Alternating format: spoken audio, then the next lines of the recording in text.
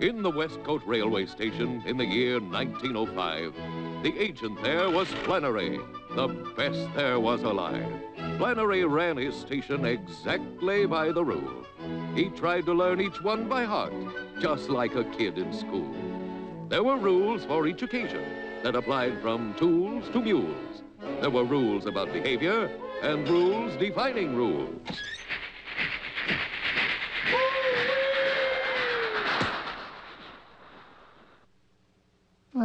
2 guinea pigs. You sure don't look like pigs to me. But the writing's plain to see. It says you are, and there's no doubt that pigs is what you be. Whenever a customer chanced to call, Flannery let him fry until he could look up the rule to greet the fellow by. Let's see. Oh, yes. Good morning to you, says Section 2, and don't forget to smile. Morning it was. I'll have you knew I've been standing here a while. I'm supposed to say I'm sorry, sir. It says in Rolling 3. Dry your tears and save your sneers. Have you a box of pets for me? Indeed I have. 2 guinea pigs. See pigs, page 43.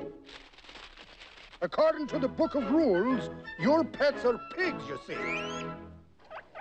Pigs 48 cents, pets 44. What? Guinea pigs ain't pigs, they're pets, and I'm paying 44. Pigs is pigs at 48, and rules is rules, what's more. Fools is fools, you stubborn fool. Will you not take 44? The regular rate is 48. Very well, then. You take the high rate, and I'll take the lower rate, and I'll not pay you over 44. Whenever an agent gets in a debate, and there is an argument over the rate, the agent must wire for a ruling of high and hold on to the package until they reply. Hold them then and harm them not, and when you find you're wrong, deliver them to my address, healthy, hale and strong. Then Flannery sat down and sent a telegram away, never dreaming he'd regret it until his dying day. Supervisor's office, Big Town on the Drive. Flannery to Morgan, May 6, 1905. Holding 2 animals in a crate. Big dispute regarding rate. Is a guinea pig a pig or pet? Give ruling on the rate to set. Flannery. The supervisor's office was the pride of the company. It received old Flannery's telegram with trained efficiency. They examined the wire and immediately dated it, stamped the receipts, and then communicated it to the department that quadruplicated it. Copies were sent out to all of the staff. Each copy received was filed and related to copies of copies, then checked and notated. 9 copies of each were then validated, and contents were noted in ink on a graph. A cabbage a day keeps the doctor away. Now, both of you need a name. I'll call one of you Pat, and let me see. Mike, I'll name the other. But he quickly changed it to Marie when Mike became a mother. The saints be praised. Now, ain't that fine? I'm a family man myself.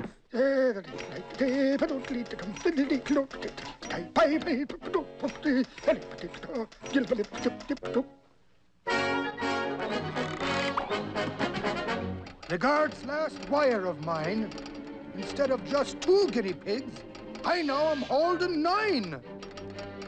The legal department was then delegated to study the problem now so complicated. When all of the data was accumulated to make a report and to tell what they know, the president wanted a full explanation as well as an overall clarification of Flannery's wire that wanted to know if a pig was a pig and to please tell him so.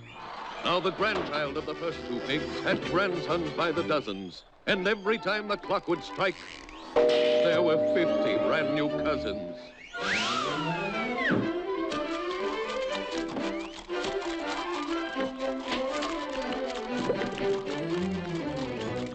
The board of directors convened and debated the question of pigs, and were they related to pigs or to rabbits, as once indicated by evidence found by the fact-finding staff. A boy in the office at first advocated it, then a zoology professor dictated it. Here is the answer, and here's how he stated it.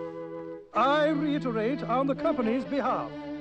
The guinea pig is the Cavia aperoia, while the common pig is the genus Sus of the family Suidae.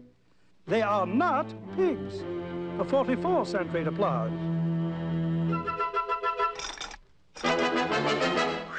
Ten copies were sent to the filing clerk and 10 to O'Shaughnessy.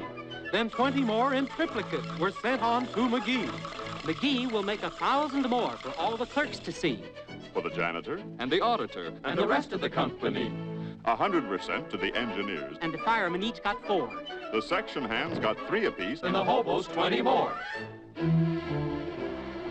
With monotonous regularity, those pigs produced more pigs, while Flannery tried to stem the tide by playing them Irish jigs.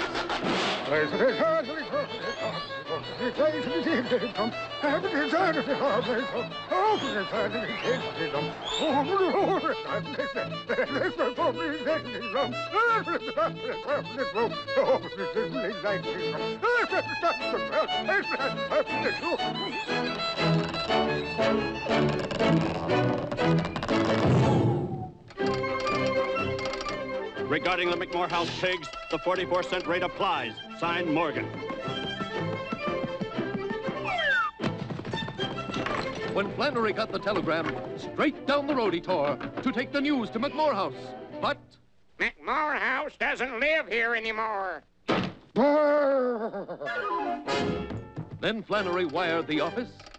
Tell me quick, what do I do? There is no rule to cover the case, so now it's up to you. Not me, CVP. See Joe, see Jack, See Larry. See Tom. see Dick, see Harry. Then a clever young clerk made a recommendation the pig should be sent to the main office station. He never did know of the multiplication of 2 pigs that grew to 1,000,002. Flannery loaded the pigs in crates, in boxes, bags, and sacks. He filled 600 boxcars up, according to the facts. After loading all the pigs but 2, and looking weak and wan, Flannery turned to the pigs and said, You've begot and begot. Now, begone!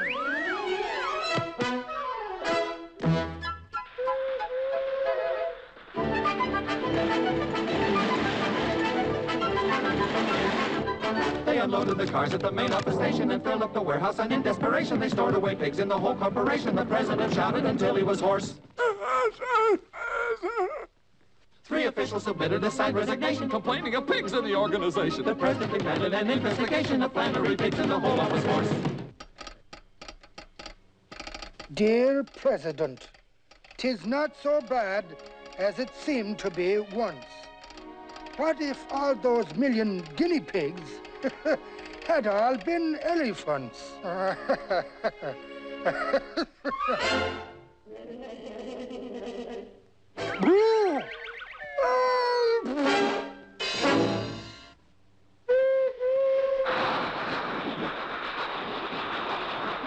From that day forward, Flannery swore, No more will I be a fool.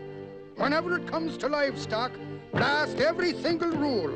If the animals come in singles or if they come in sets, if they've got 4 feet and they're alive, they'll be classified as pets.